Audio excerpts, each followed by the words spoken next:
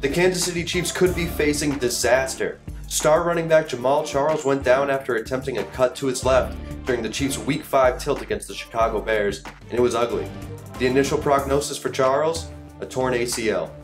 An MRI will confirm his status, and if Kansas City's worst fears realized, it will be the second time since 2011 that Charles has suffered the grueling knee injury. The torn ACL would mean the season for Charles, which could very well mean the season for the 1-4 Chiefs.